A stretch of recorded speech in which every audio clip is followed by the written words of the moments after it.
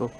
Hi, so my name is Vaishant, and today I'm going to be talking about a rather intriguing topic, and by the end of the talk, this is a pretty high probability that people are going to be going home with a cluster of contradictions and more of philosophy and ethics rather than biological facts.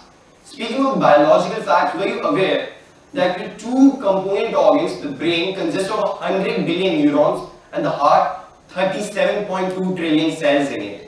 But today we are not here to discuss about science. So, if there's any science teacher in this room, and sorry guys, it's going to be a philosophy class today. So this is going to be a battle between your heart and your brain.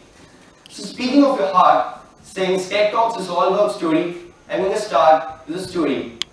There was this 6-year-old kid, and like any other kid, obviously into his fantasies and dream, he would dress up as Spider-Man. But he didn't go to a fantasy party or any sort of costume party after wearing that dress. What he did was, after wearing that Spider-Man dress, he would run around in circles in his society. Added to which was the fact that his father was chasing him. So that 6-year-old kid, after 10 years, is here giving the talk. And the question is, would I still do the same thing now? The answer is yes. Because my happiness and what my family means to me is more than the social stereotypical judgments of the society, right? But that gives rise to such a big question. And the question is, how can your mind and your heart be in alliance? Because they are two different organs, they have their own psychology, they think different things. So I'm going to speak about the brain first. You see, your brain has about 100 billion neurons in it. Those are 100 billion cells. And whenever we are making a choice, when you say, it is based upon your facts, what is right, what is wrong. And sometimes in situations, it is what makes us go through. Because when we are deciding our careers and when we are choosing who our friend is, if we follow our heart's direction, if we do as we feel, we might end up on the wrong track. But the brain, sometimes it's the harsh reality what we have to face, and that is the wisdom of the brain. Because you see, brain is just an organ, but today I'm going to be talking about the mind. You see, mind is more than brain. It's all the collective organization of your sensory organ, your sensory receptors, and the brain, and then your peripheral nervous system. All of that, it is this one whole thing, based on facts, your intelligence quotient. So that is what the brain is. And so I'm going to give you a situation. And in this situation, what you have to do basically, there is a dead end, and your car is going on a speed of 60 km/h. You stop the car just before reaching the dead end. Now, if you were to think from your brain, you would obviously return back because no one would proceed the dead end, you will die.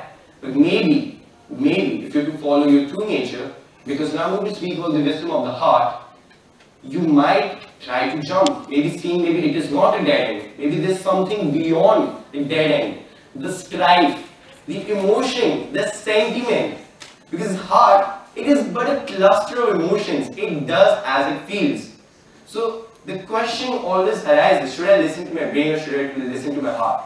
It's as if you have two parents in your body, one tells you to do this, the other tells you to do that. I mean, it's so possible, right? Because when it comes to, for example, choosing a career, our streams, we are like, should I go for something that will help me gain money? And I mean, half of the country is underemployed. Should I be a surgeon or lawyer? Or should I try to be an artist? Because it is a passion that I turned into a hobby and I love for. That is the wisdom of the heart. Both so contradictory that the person is in a turmoil. And today that is the turmoil I am going to talk about. How do you, two instruments created by God himself to make for the perfect functioning of a human being, how are you supposed to keep them not in contradiction but in alliance? The answer, my friend, is your soul. Because at the end of the day, we are all talking about intelligence quotient, we are giving such hard competitive papers, we are memorizing stuff, but do we ever focus on emotional quotient? So let me give you very basic psychological examples in case there's any psychology students here. What happens to us is, when we get angry, biologically speaking, the way our body functions, blood rushes to our hands.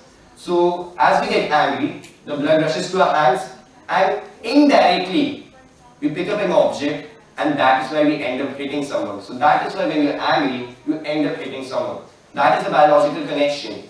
But isn't anger an emotion? What does brain have to do with it? So this is where the answer comes in. The next slide, please. The answer is, if you want to solve this problem, you have to ask yourself one thing. Are you going to go through life, or are you going to live through life? Because sometimes there's certain situations in life which you're not supposed to enjoy, you're supposed to go through them. For example, for some children, an SSK lesson, not for me, and there's certain things which you're supposed to live for. For example, what do you actually want to do? Because if you're going to choose a mediocre job on the basis of your brain, because if it's a desk job, rather than serving a nation on the borders, that is what your brain would do. It is the safe choice and right choice. So how should you align them? Because these are two essential organs of your body, the brain and the heart. And even biology till date today has not functioned properly or thought about it, that how do our thoughts occur and how do emotions arise.